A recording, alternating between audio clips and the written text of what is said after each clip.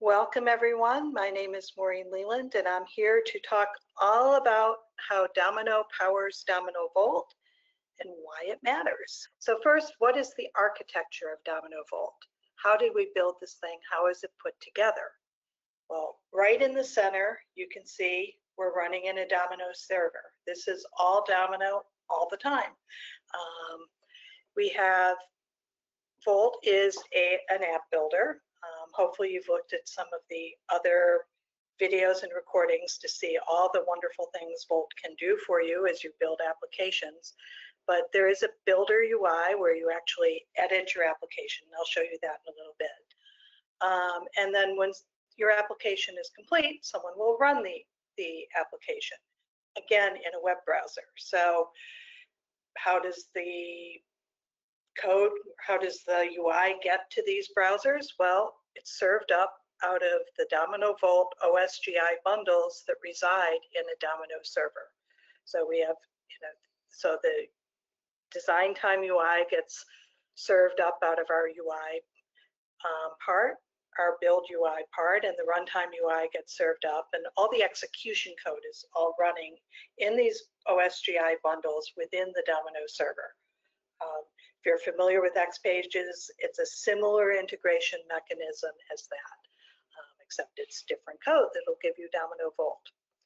Now, as you build an application, we keep your designs in voltbuilder.nsf initially. So as you're building, as you're saving, you're actually, the design of a Volt application is mostly encapsulated in a single application.xml file that is stored in a document in this voltbuilder.nsf. You can think of this database as both a catalog of all your applications and actually all the applications on the system. Depending on who you are, you can see different applications. But while you're editing, this keeps the current editing state of your application as well as the catalog. When you're happy with your application, you're ready to deploy it. So this is a somewhat different mechanism than Designer, except you can think about it. In Designer, the pattern would be you make a local replica, and when you're ready, you often would deploy that to a server. So the deploy step here will take all the artifacts that are up in builder.nsf, the application.xml, any images you've added to the application, etc. And it will do a compile step. Is this going to work? It's going to generate forms and views and the Domino design elements, because this is a Domino application we're building, and it's going to build those into an NTF. Now actually both these applications inherit from something we call voltapp.ntf. That just contains the building blocks for these applications. So once we're sure the compile is happy, we can generate all the forms and all those design artifacts. Then we will actually go ahead and create the NSF. We go through a file generation mode that generates all the file artifacts that the Volt code needs. And we'll see all this in a little bit. But you can see the heart of this is Domino, and it's built with Domino pieces. And the Volt code is enabling a great new builder and runtime UI and a new way to build applications. So where are they stored? Your designs are in voltbuilder.nsf. Your deployed apps, every single deployed app has its own NSF, contains all the design elements. The NTF has only design elements in it. And it's really just, you can think of that as like a test place, because once an application is deployed, we don't want to just for fun deploy into it. What if you have a mistake in your application and something goes wrong? You don't want to hurt the deployed app. So that NTF is like a safety net to make sure everything is going to go okay when we actually do update the potentially already running NSF. So one of the questions we get is, how does Domino Volt work with the Domino's security model? Well, the answer is it works very well with Domino's security model. Volt has roles and access. There are some built-in roles. Who's the admin, who's creating a record, who owns the record at this point in time. You can create your own rules. None of that is terribly new to Domino people, but we map these automatically for you into Domino speak. So we use the ACL. That's the first layer of access to an application. Can you see this application at all? If you can, you'll be in the ACL. If you can't, you won't be. Now, document level security, well, Domino has a way of doing that too, authors and readers fields, and we take advantage of those also. So how can we use Domino data in our Domino Volt apps is another question we get very often. So first of all, the first thing I have to say there is your Domino Volt apps they are Domino data. You may want to access data in a different Domino application. So today, in our V1 product that shipped April 13th of 2020, the best way is through the Domino Access services to get to the other applications. Now, obviously, this is something we really know is important. So we're working on building tighter integration, more direct access to Domino data. So Volt has a services UI. We're also looking at making this UI. We're working with UI design to make this easier to use, prettier, all sorts of things. But we can integrate the Domino data through services, and we're working on that for the next quarterly release. Now, another question we often get is, all right, these are Domino apps. I can open them in Designer. What can I do with them? And I'm going to show you that. The GA product, when you look at a form in Designer, I will confess isn't quite as well laid out as this page is, but so you're getting a sneak peek right here of what will be in the first quarterly release. Just a small change, but it's important. So, here's a picture. It's always better to see it for real. So let's just go to Designer now. Now, Training Request is one of our sample apps that you've probably already seen.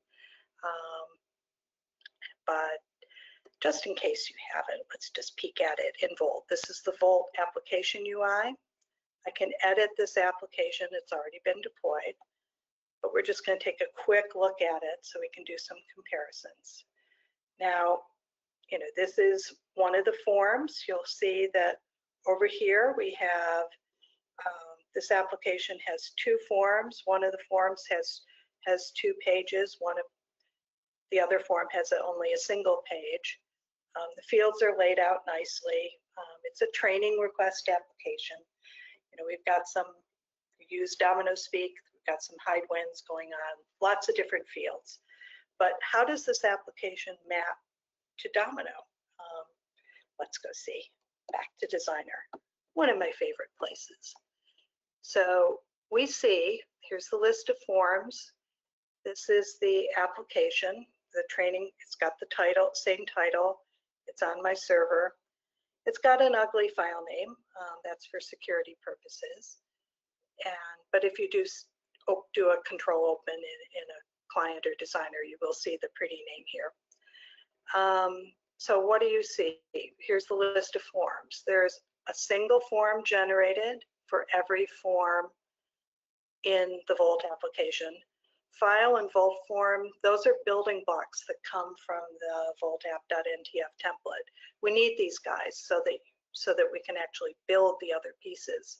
So if I open up this guy, the request form, you'll see, that's what we had a screenshot of in the slides. And this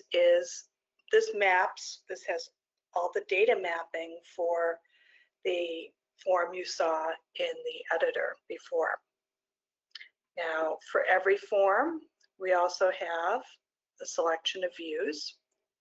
So these hidden ones are just, they're labeled Volt internal view. They're used by us for different things. This one will help us find a document quickly, etc. All documents is kind of there for convenience. But again, in cat view, that's a categorized view. We use that to track parent-child relationships if you have a table on your form. But you have a view. So here's your request view. It's got all the fields that are on the form.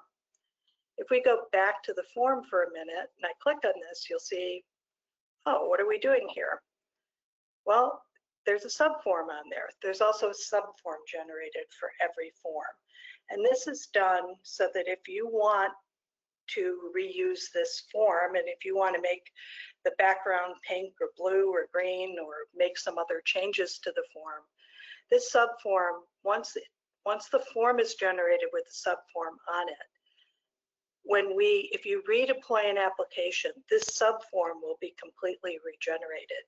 But the form that has already been generated does not need to be touched. So this allows us to isolate the design artifacts to both simplify deployment and to protect any changes you may make.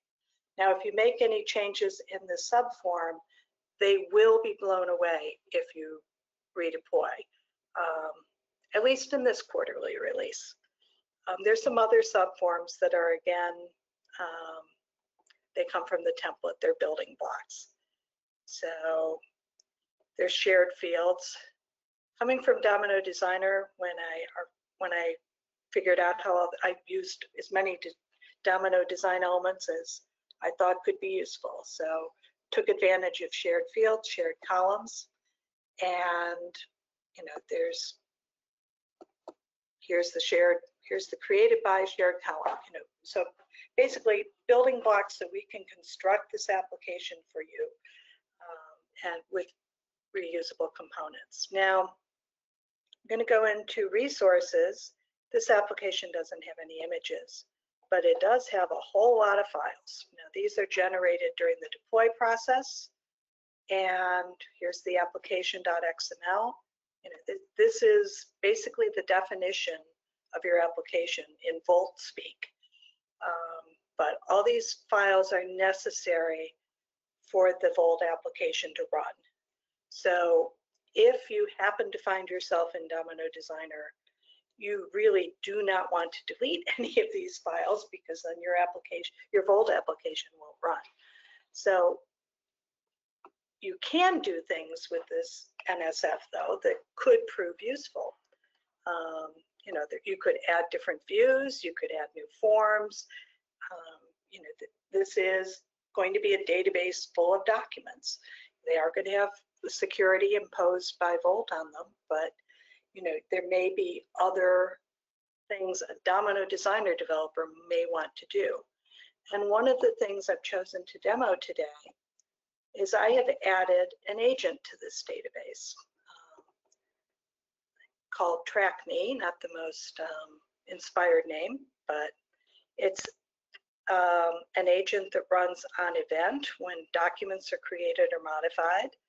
Now, because this is in the Volt app, if through the Volt UI you create or modify a document, then this agent is going to run.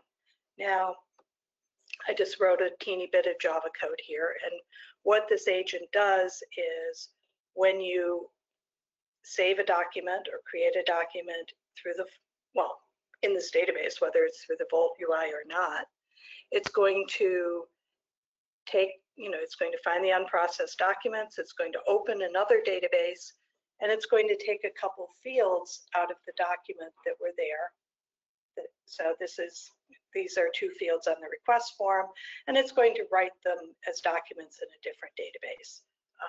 I'm sure you will have, if you decide to write an agent, it'll probably be a much more realistic use case.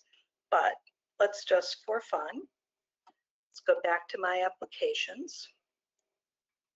Let's see this guy in action. Let's launch this. And I'm going to make a training request for, let's see, which one of my dogs needs training? I would say Captain needs to take a course. Captain@gmail.com. Captain's manager is Breezy, although he doesn't really realize it, but breezy@gmail.com. Captain needs some leadership training. He doesn't need to travel for it because he can't drive a car because he's a dog. And we're going to submit that record. All right, so what happened? Here is the same application open in the Notes client. Now, if I refresh it, there is the new document I created, all right? Now, here's Volt Tracker. Nothing's there yet. Why not? Because, well, the agent manager runs whenever it feels like it. We can make the agent manager run right now by saying, we're just going to tell it to do that. It's going to find the unprocessed document, which is the one we just created. I'm going to refresh that. And there, the agent that was in my Volt application ran. So with that, I hope you can see that we really do have a Domino application at its heart. You've got all the power of Volt. You've got all the power of Domino. If a mid-code person wants to come in and they know Domino Designer and they see a way to add value to this application, they should carefully feel free to do that. I hope you have enjoyed and learned something from this demo today. Thank you very much and have a wonderful day.